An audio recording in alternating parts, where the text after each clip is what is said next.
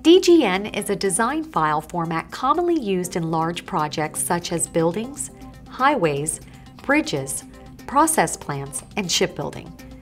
If you need to work on a legacy DGN drawing, let's explore how DraftSight 2017 can directly import a DGN file and convert all DGN entities to DWG entities for manipulation in DraftSight.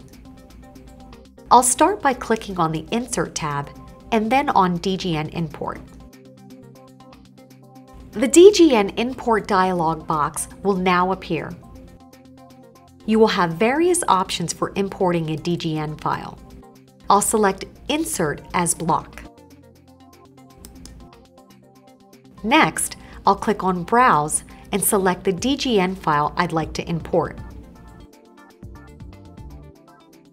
You can select the position, scale, and rotation of the drawing now or later. For simplicity, I'll select them all now. I'm going to leave the insertion point at 0, 0, 0.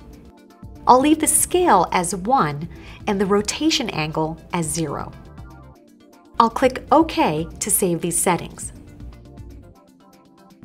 As you can see, in the bottom left-hand corner, the DGN file is now imported as a block. If you don't see your DGN file right away, go to the command window, type Z for zoom, and F for fit. You can also explode the imported DGN file. Once done, all geometries become DraftSight entities, and you can now change layers, line styles, and delete and modify these entities.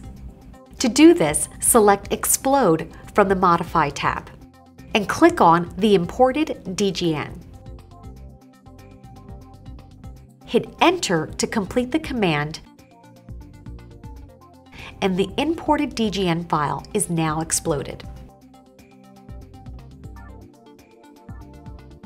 As you can see, importing a DGN file to DraftSight Professional 2017 is a simple task and allows greater compatibility for the design team. To learn more about DraftSight and how to get a free 30-day trial of DraftSight Professional, visit DraftSight.com/professional.